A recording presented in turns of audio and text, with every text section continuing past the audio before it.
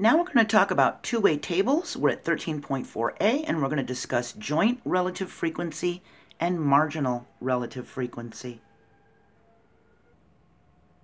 A two-way table is a useful way to organize data that can be categorized by two variables. Joint relative frequency is the ratio of the frequency in a particular category divided by the total number of data values. So, 20 people were asked, do you know how to swim? Of the children, 3 said yes and 8 said no. Of the adults, 7 said yes and 2 said no. There's 20 people asked. For children yes, we have 3/20. For children no, we have 8/20. For adults yes, we have 7/20, and for adults no, we have 2/20. We took the amount and put it over the total number of people asked. See?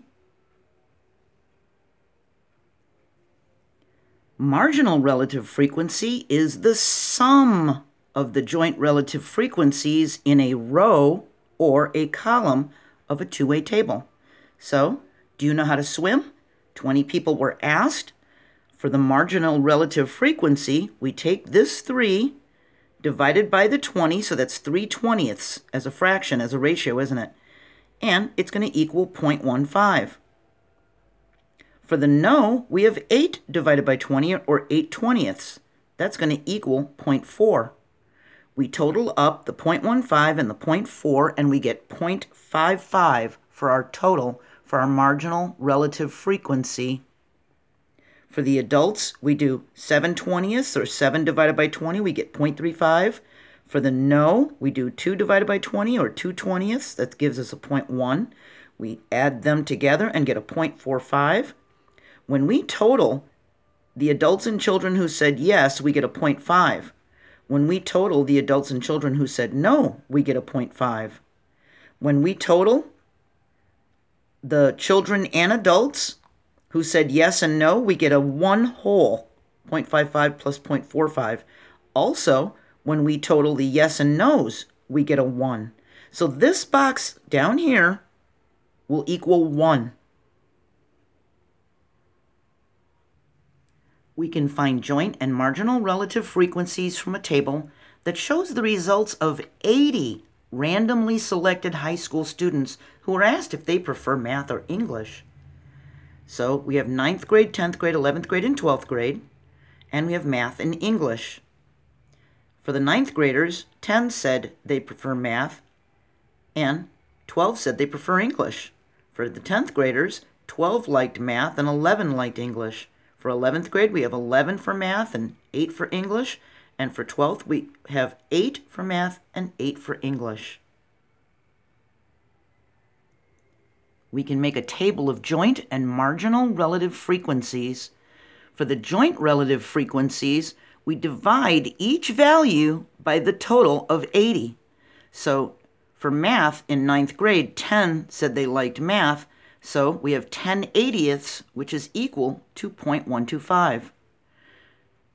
In 10th grade, 12 liked math, so we have 12/80ths, that's 0.15. There were 11 in 11th grade, that's 11/80ths, that's 0.1375. And in 12th grade, 8 liked math, that's 8/80ths, or 0.1. For English, we had 12 here in 9th grade, that's 12/80ths. We can take that value because we already did it, that's 0.15. 11 out of 80 in 10th grade liked English. We already have that value here, so we can use the same math, 0.1375. 8/80ths in 11th grade and 8/80ths in 12th grade. If we total the 0.125, the 0.15, the 0.1375, and the 0.1, we're going to get a total of 0.5125 for here. That's our marginal relative frequency for math. For English, we total the 0.15, the 0.1375, the 0.1, and the 0.1, and we get 0.4875. We add these two together in this column, and we should have a 1. If we total these two, we should get a 0.275. If we total these two, we should get a 0.2875. this total will be a 0.2375, and here we have a 0.2. When we add these together in this row, we should have a 1. So remember, that box should be a 1 for a 1 whole. So real quick, one last time, joint relative frequency. We take the value like 10 here for 9th grade math. We divide it by the total number of people asked, which was 80. We have 10/80ths, which as a decimal is 0.125. For the marginal relative frequencies, we add up these rows and columns. And remember, this box down here should be a 1. See? It should total a 1. That 1 represents 100% of the people asked.